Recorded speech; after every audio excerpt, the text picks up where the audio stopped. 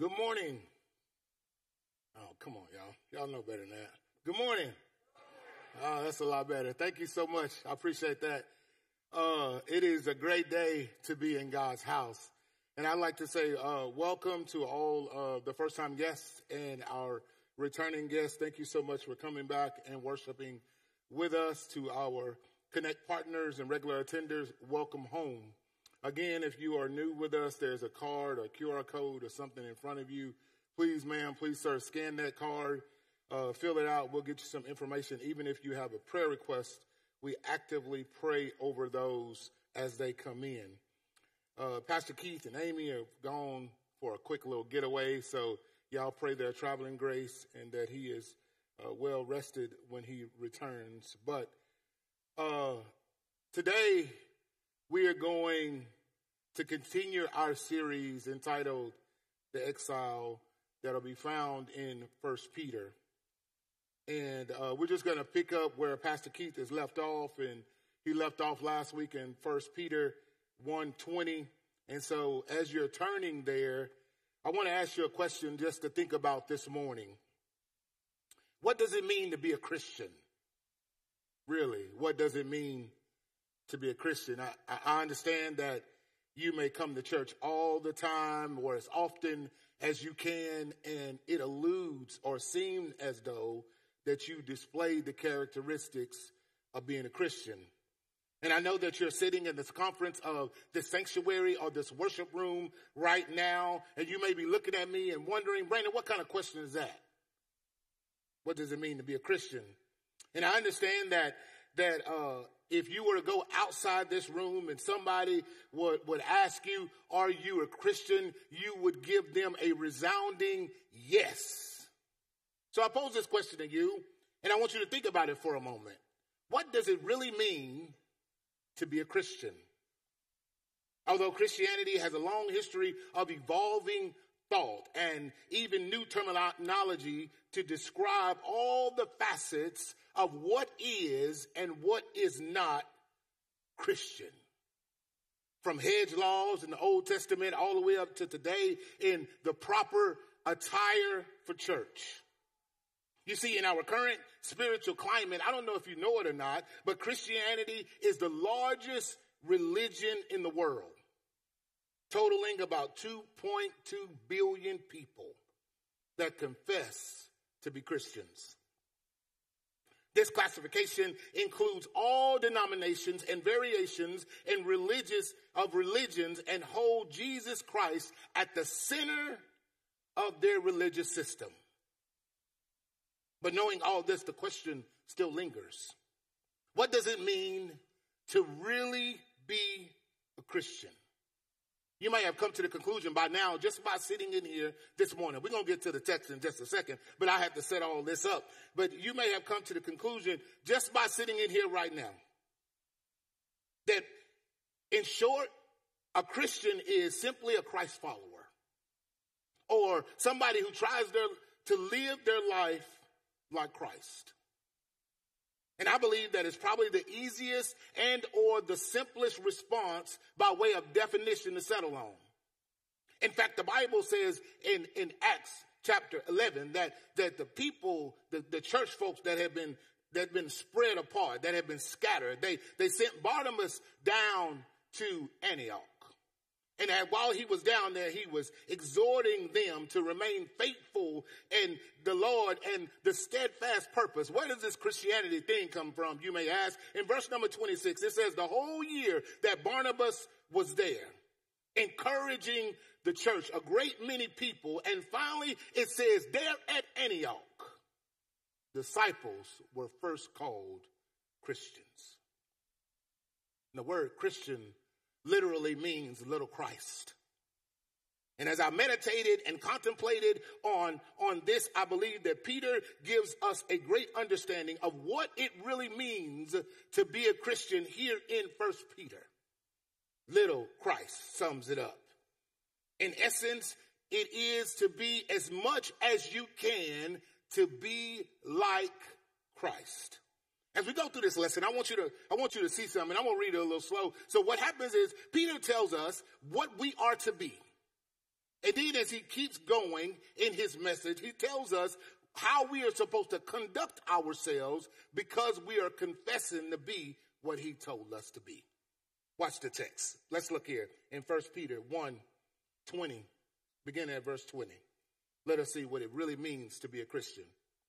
Verse 20 says, and he was foreknown before the foundation of the world, but was made manifest in the last days, in the last times for the sake of you, who through him are believers in God, who raised him from the dead and gave him glory, so that your faith and hope are in God. Verse 22 says, having purified your souls and your obedience to the truth for a sincere brotherly love, love one another earnestly from a pure heart, since you have been born again, not a perishable seed, but of an imperishable, through the living and abiding word of God. Verse 24 says, for all flesh is like grass, and all its glory like the flower of grass. The grass withers, the flower fades, but the word of the Lord remains forever. And this word is the good news that was preached to you. Chapter 2, keep going. A couple of verses. So put away all malice and deceit and hypocrisy and envy and all slander.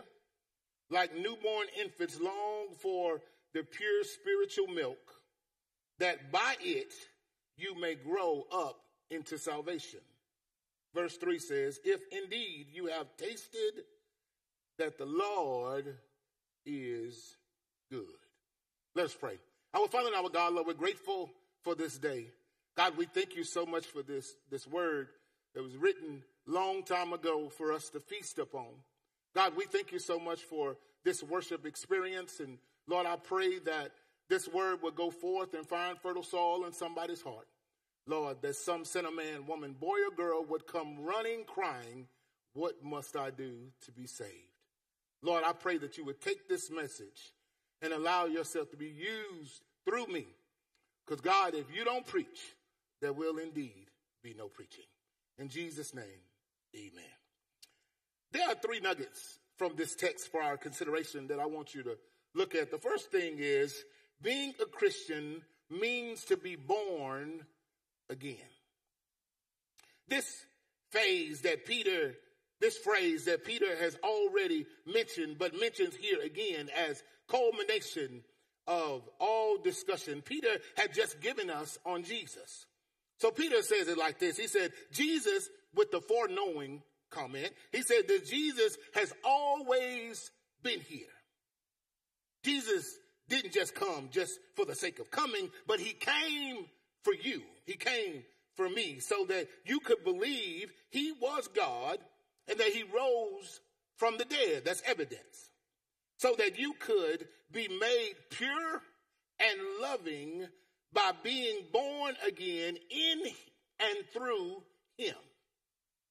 Oh, y'all quiet on me, but I'm going to keep on going. But born again was first used by Jesus in John chapter 3 in his late discussion with a man named Nicodemus. And old Nick was a very religious fella. He was better than all of us. And I'm not just saying that to put you down, but he was a lot better than all of us. I mean, he was a keeper of the law. He was a theologian. And then everybody came to him for spiritual advice because, this was Nicodemus. He was the man back then so far as it came to spiritual things. And he knew more than all of us know. But yet, Jesus tells him, even him, he must be born again. Take a look at what he says to Brother Nick. Watch this now. He says that he struggles to understand. What do you mean that I got to be born again? I cannot go a second time in my mother's womb and be born. Jesus said, no, you done missed it. Watch this now. He says that which is born of the flesh is flesh, but that which is born of the spirit is spirit. Do not marvel that I say unto you that you must be born again. So we should gather that being born again is something God does in us and through us. Upon our brief understanding that Jesus is who he is, the work of the Spirit is transformative. It changes us. In my life when I was 10 years old, that after my encounter with my medical condition with my eyes, and then I could really see the realness of God through my healing. So after that exchange, after that interaction with God, then my life began to change. My desires began to change. All of my wants and my needs had changed, and my abilities and my capabilities had changed. I became a new person. In the old Tan church, they would put it like this, that I looked at my hands and my hands looked new, and I looked at my feet and they did too, because I had been changed. I was born again, born of the Spirit of God. Here is the point, according to Peter. Going to church, watch, I don't want y'all to miss this. Simply going to church, let me put it like that, doesn't make you a Christian. Giving money doesn't make you a Christian. Reading your Bible, although it is wonderful and informative, it does not make you a Christian. Being a good person, as good as you are and a big heart as you have, it does not make you a Christian. All these things are wonderful, but they do not make you a Christian. No, but being a Christian means that you are born again through the work of God's Holy Spirit. You see, it is an outside force. This is what happens. An outside force, God, who brings the change that can't mature, and something that we can't do on our own. So God has to do something on the inside of us in order to change how we act on the outside of us. Now, I want you to see this and think about this for a moment, for a bit. Last week, Peter used this metaphor of inheritance. This week, Peter is using this metaphor of a baby. A baby, every one of us in this room was at one point in time a baby. And we had to be babies, and we had to be born. And at this moment in time, we all can agree that no human on earth has been cloned as of yet. So we are all products of a father and a mother. All of us were once babies. Now, some of us were long, skinny babies. Some of us were cute, fat little babies. Some of us were, let me see how I can say this. We had a face only a mother could love. But you grew out of it. You grew out of it as babies. Some of us were just perfect little babies, and some of us were preemie babies, but each of us were born, and as a result, we were once babies. Now let me ask you this. What do you know about your birth? I know this because Mama told me this last night because I called in and asked her. She told me that I was born naturally by delivery, and I know that I was a short, chunky, chocolate baby, weighing a whopping 8 pounds and 11 ounces. Told you I was chunky. I know this because Mama told me so. But what do you remember about your birth? Some of you would say absolutely nothing. I don't remember anything, yet I'm certain that it occurred because I'm here. I know this for a fact, but I also can look back at the photos. You know, I don't know if y'all remember this. Me and Gozy remember this in the 70s when they took our picture, and I look at those 70s pictures, and they were red. I don't know what that film was all about. Y'all remember those pictures. And here, you can hear the stories, but I don't cognitively remember any of that. Did you know that researchers say that it's revealed that our mind and our body remembers all of it. Our bodies and our minds unconsciously remembers everything. Though I don't remember taking my first breath, my brain does. Now, being born again is the same way. We may remember it perfectly, or we may not remember it at all. We may not remember how we came into the acknowledgement of Christ, but we know by evidence that it happened. For some, being born again, it's an emotional experience, and it happened in an instant.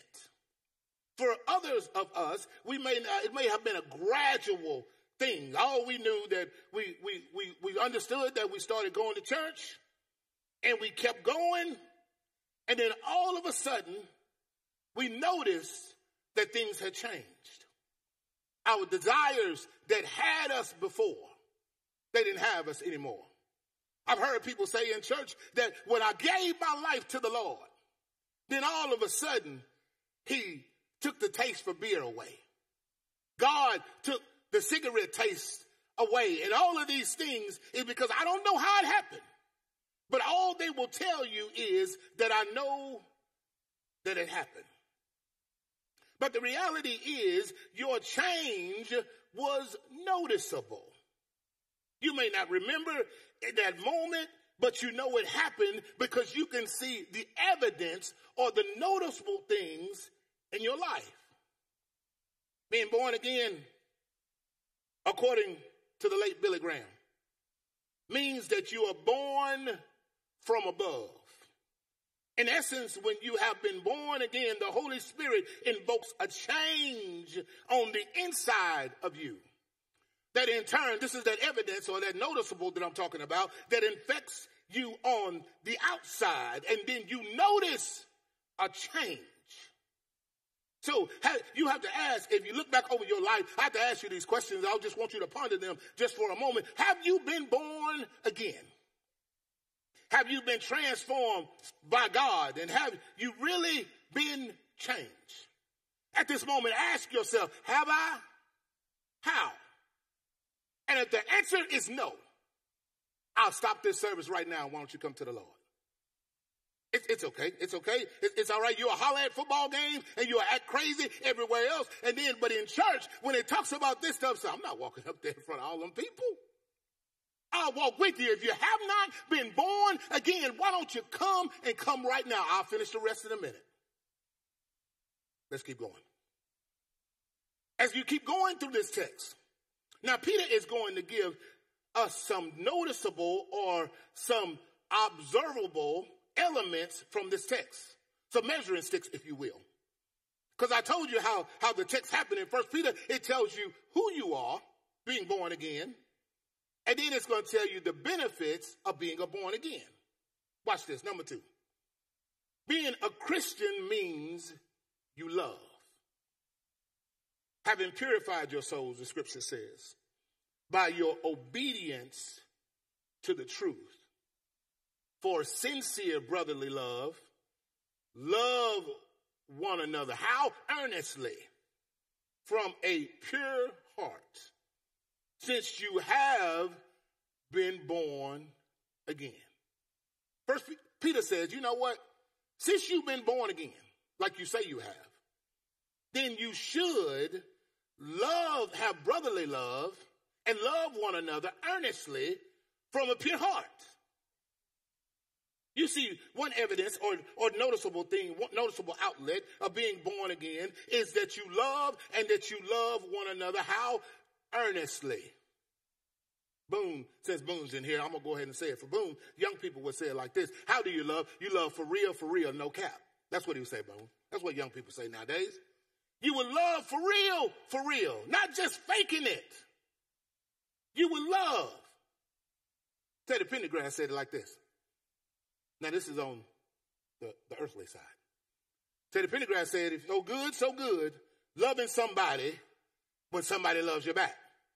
But when you have been born again, you have to love them even when they don't love you back. Jesus said it this way. He said, the world will know that you are my disciples by your love that you have for one another. Jesus also said to love our neighbors as ourselves. Even when our neighbors are nagging neighbors, even when our neighbors are negligent neighbors, even when our neighbors are narcissistic neighbors, even when our neighbors, come here, Miss Tanya, are nosy neighbors in my neighborhood. Come on here. You see, at this point, loving the unlovable people requires God and not a capacity of our own. Because if we acted on our own merit, then you would have written your neighbors off a long time ago. If you had acted on your own merit, then you would have avoided them like a plague. And if you had acted on your own merit, when that neighbor said one thing to you, you may not have acted so holy. You may have said some things that were unkind that you can't take back. This is why it requires us to be born again to carry out Jesus' instructions. Peter gives us a little bit more detail in 1 Peter 2:1. He says, so he keeps on going. He says, because you have been born again, because you have this benefit, he says, so put away all malice, all deceit, all hypocrisy, envy, and all slander. Peter says, so since you are or have been born again, get rid of the bad and crave the good. Peter is saying, you are born again, therefore live like it. Don't just act like it. That means to clean up, rid yourselves of the bad. All of those things I just mentioned. The word rid of translates in the Greek word that means to strip off. Strip off some of those things that are opposite of love. Malice, selfishness, deceit and hypocrisy, acting and speaking deceitful. Fake, in other words. Envy and slander, wishing evil or talking evil about something or someone. If you have you been born again? Do you have a capacity to love beyond your own will? If you have been born again, then you should say yes.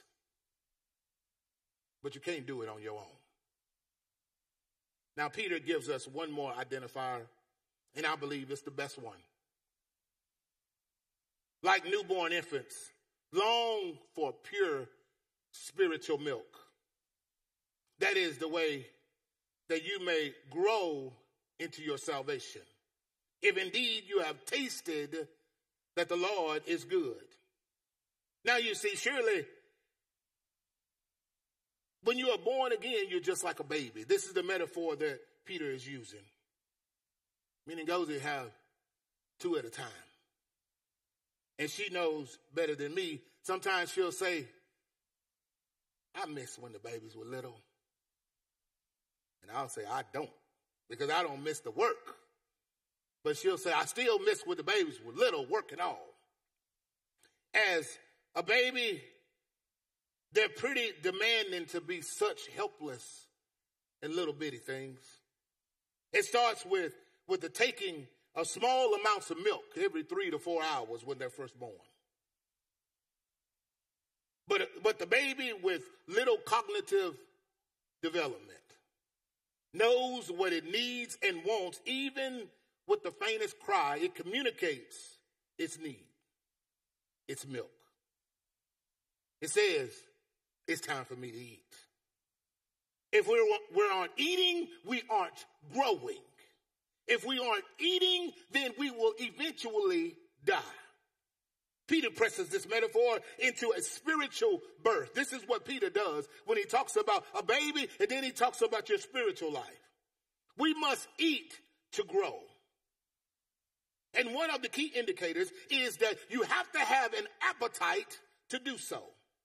Appetite for God and the things of God. It's a craving. A craving is that having something that your body tells you that you just have to have.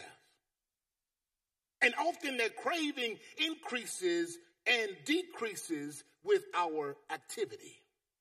Do you remember when those little babies that I was just talking about, they start crawling. And when they ate their first bite of mashed potatoes. It's just like Lay's. They had to have another. They couldn't eat just one. They had to have another and another and another. I'm talking about the activity level. Follow with me now. Do you remember when they became teenagers and they would just tear through a whole bag of chips in one setting? Wendy's biggie bag didn't have a chance. When you went from ordering off the kids menu to a full-blown combo, yes, their activity had increased, and so did their appetite. The same is true for us in our spiritual growth, in our activity and our appetite. It works hand in hand.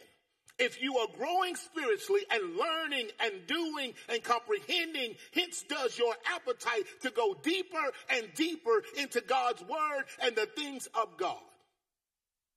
Dr. Frank Ray, of the Salem Baptist Church in Memphis, Tennessee, he said it like this: that the Bible can be so shallow that the smallest baby cannot drown based on your activity. Yet it can be so deep that the most maturest of Christians can never reach the bottom. But it's all based on your activity, your appetite for God's word. So your growth as a believer, our appetite for God should always be ongoing. Lastly, being a Christian means you crave growth. Now, one thing I'd like to give you is a warning about appetite and the activity topic. It's this: appetite without activity equals attrition, or wearing down or away. And activity without appetite also equals attrition. Think about it for a second. If we only eat and do nothing, that's unhealthy. And at the same time, if we do nothing and we don't eat, that is also unhealthy. Some of us get consumed with one or the other, but truly, in order to really, really grow, you must have both of them. You got to have an appetite, and you also have to have activity. Now, this discussion leads us right into Peter's conclusion. Like newborn infants long for pure spiritual milk, that by it you may grow up into salvation, if indeed you have tasted that the Lord is good. This is Peter's question for us. And it is the most important question. Have you tasted and see that the Lord is good? Take a moment to look back over your life. Have you been born again? Can you see a pattern of growth? Have you have a pattern of love? Have you been transformed? If you can't, maybe you haven't tasted and seen that the Lord is good. I'm going to tell you this, and I'm going to take my seat. Psalm 34 and 8 says, taste and see that the Lord is good. When I taste a slice of my mother-in-law's buttermilk pie, I crave for more. When I taste Blondie from Applebee's coming out in that cast iron skillet with that brownie dripping with ice cream and cream. Amen, somebody. I crave for more. But those things are only temporary. But when I have truly tasted God's goodness, I'm talking about a God that told you that he would give you the desires of your heart. I'm talking about a God that told you that I'm there to keep you from falling. Have you developed a taste for God's word? I'm talking about a God that you serve that says, you know what, I don't care what's happening. I don't care what's going on around you. You know what? All things, no matter what it is, good, bad, and ugly, will work together for good for them that love God, that are called according to his purpose. Have you tasted and seen that the Lord is good? Give God a chance to speak to you and develop a taste for his word. And when you fill up on the spiritual milk and taste the word, you'll grow into your salvation. God wants you to grow into a knowledge of him, grow into the experience of him. You can't follow Jesus and stay where you are. I promise you, you can't follow Jesus and stay the same. Following implies movement. Following implies change and growth. Are you growing in your relationship with God? Are you growing in your knowledge of God and your experience of God? Don't settle.